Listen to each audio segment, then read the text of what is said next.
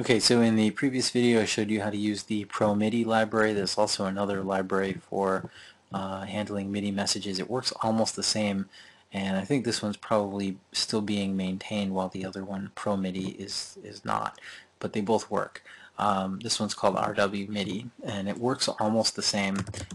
Basically, you set up some object that's going to receive input and an output. I'll just comment this out just so you can see, but it's an output object would look like this. So you're able to both receive and send MIDI messages with either of these libraries, but most of the time we're probably receiving.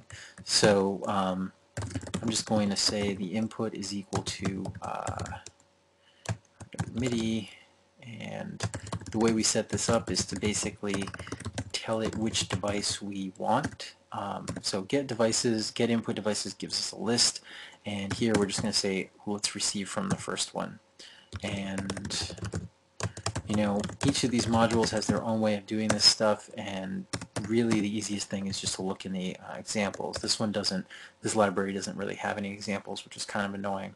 But it starts out by giving you plugs, just like the other one did. So I have my empty draw loop here, but I have plugs that are already set up.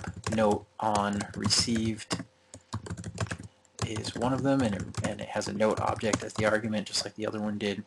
And we can do pretty much the same thing, just say print a note on message was received with pitch of, you can see that even the method names are the same, so it's really very similar. And we'll do note get velocity.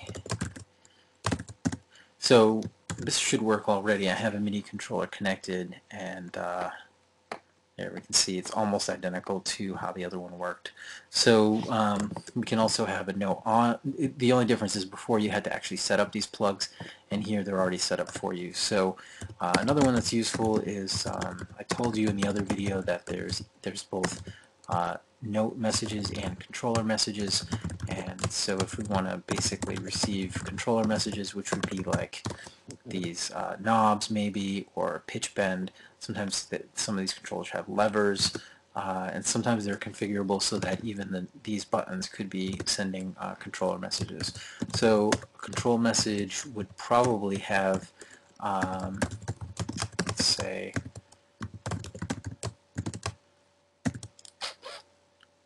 well, first of all, there's a number to the control message. So here's the controller number that was received, so that way you can differentiate between one of those knobs and another of those knobs.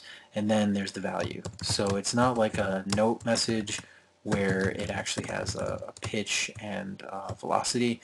These are basically just which knob was pressed, or which knob was turned, which slider was twisted, or which button was pressed, and what was the value. So I don't have anything right now that has knobs on it, but I do have some buttons that are controllers. And if you look there, it's just a button. So it's saying button 104 was pressed down, so it's 127 is the highest number it can go, and then it was released. So 0 is the lowest, meaning that I pushed it down and then I let it up. But if you had a knob, it may show any number between 0 and 127 here. So that's how you could respond to twisting of knobs and things like that.